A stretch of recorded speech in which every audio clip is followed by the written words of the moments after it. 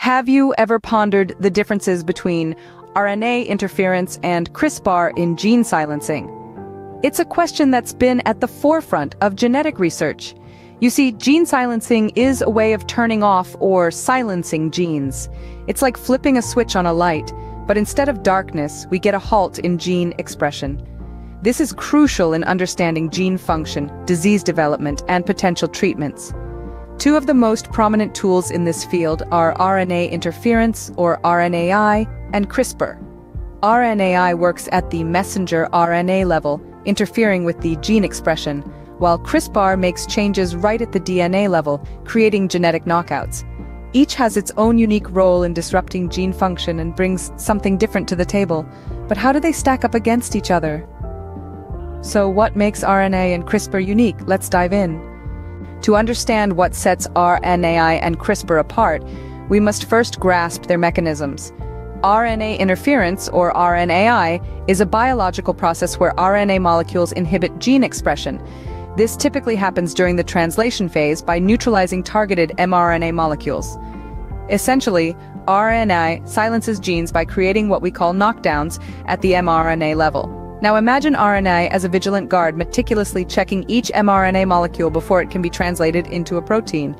If it finds an mRNA from a gene that it's been programmed to silence, it destroys that mRNA, effectively stopping the gene from expressing itself in the form of a protein. It's like the guard has a wanted poster for certain mRNAs and destroys any that match the description on the poster. On the other hand, CRISPR, or clustered regularly interspaced short palindromic repeats, works a bit differently. Instead of targeting the mRNA like RNAi, CRISPR goes straight for the source, the DNA. It generates knockouts at the DNA level, effectively making changes in the genome. Picture CRISPR as a skilled surgeon making precise cuts in the DNA to modify or disable specific genes. It's like the surgeon can rewrite the blueprint of life itself, altering the instructions that tell a cell what proteins to make.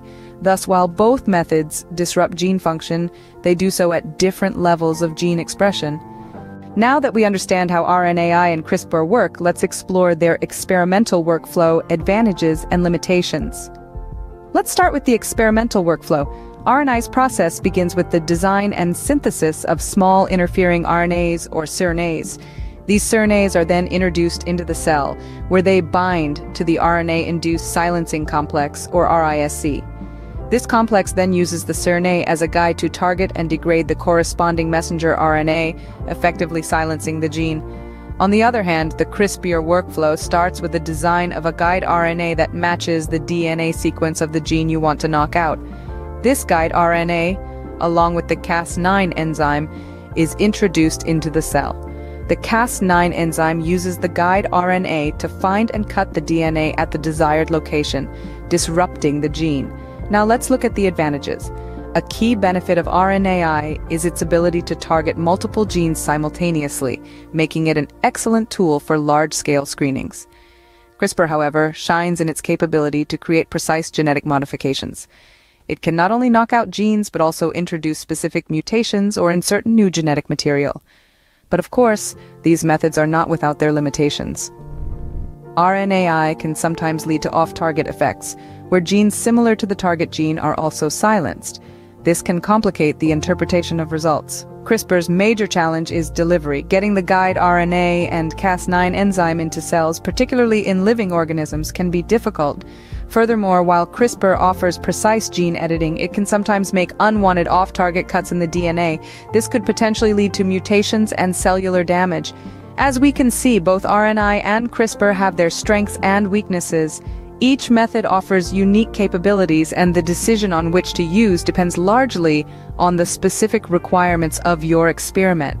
By understanding these aspects, you can make a more informed choice on the best gene silencing method for your research. So, RNA or CRISPR? Which should you choose for your gene silencing projects? We've delved into their mechanisms, workflows, strengths, and limitations. RNAi operates at the mRNA level, generating knockdowns, while CRISPR works its magic at the DNA level, creating knockouts. Each has its own advantages and limitations. So, the choice isn't about which is superior, but rather which is more suitable for your unique research requirements. Remember, The choice between RNAi and CRISPR depends on your specific research needs and goals. Stay curious, stay informed, and continue exploring the fascinating world of genetics.